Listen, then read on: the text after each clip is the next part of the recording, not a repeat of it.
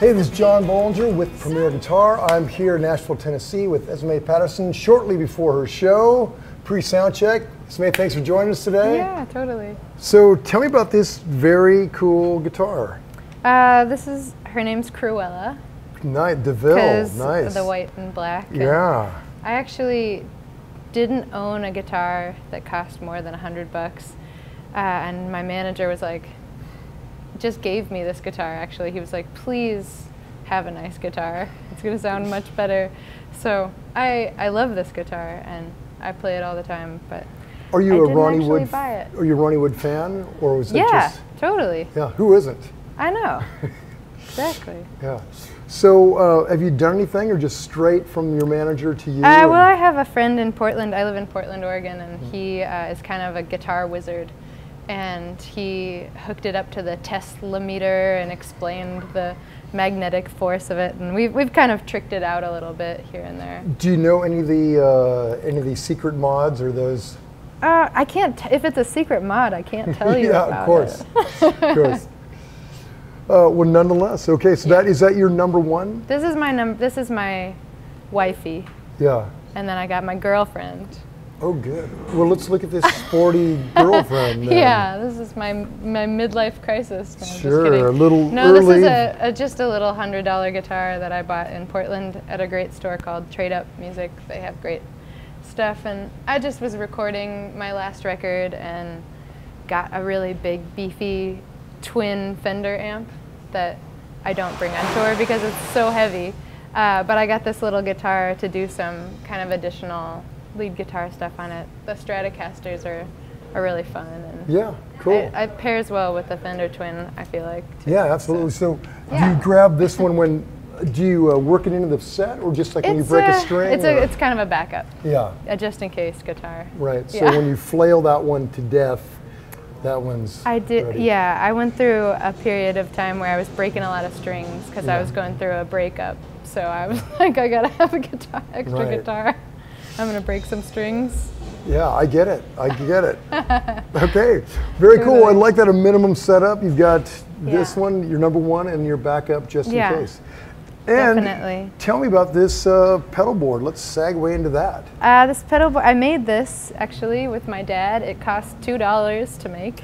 Nice. I went to one of those hardware thrift stores and got like, I think it's a piece of a cabinet or something.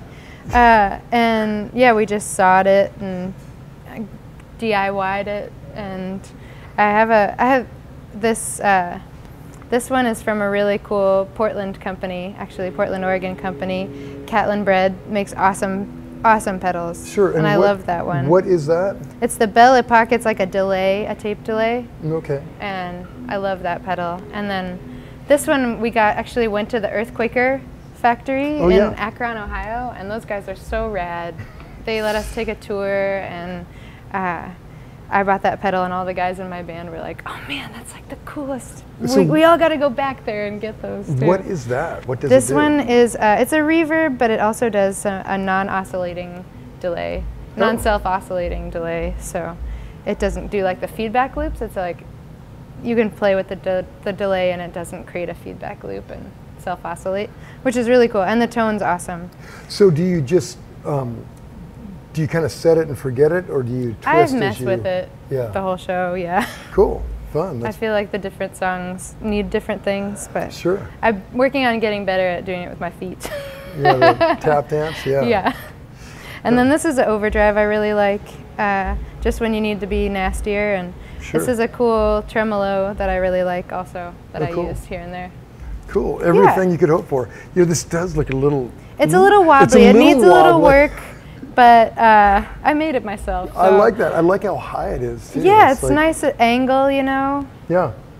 No, I love it. That is very cool. That's pretty cool. And I like the handles. It's stylish and practical. Right, right. Do you put it in a little suitcase? Or, well, in a big suitcase, but Cool, great. Okay, that's easy enough. 2 guitars, 5 pedals, self-made board. Let's get to amp land. Yeah, it's a Mesa Boogie. I got this at Guitar Center, actually, used, which is not glamorous at all. But I wanted an amp that had kind of like a richer, like more rock and roll thing, because I put together a band of dudes that rocked really hard, and I was like, man, I got to get a beefier amp. So this is a pretty great rock and roll amp, and something I like about it is that you can adjust the EQ yourself, like the frequencies. Like you can either do the auto EQ, or you can do it yourself, so you can kind of like, if there are certain frequencies you want to cut out.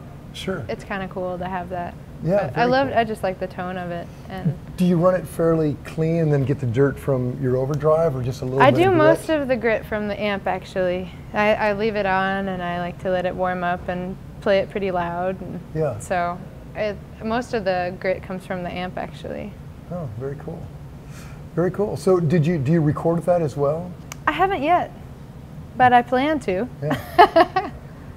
Okay, well, hey, congratulations. Enjoy your tour, and thanks for joining us. Yeah, thank you so much. It's John Bohlinger. Till next time.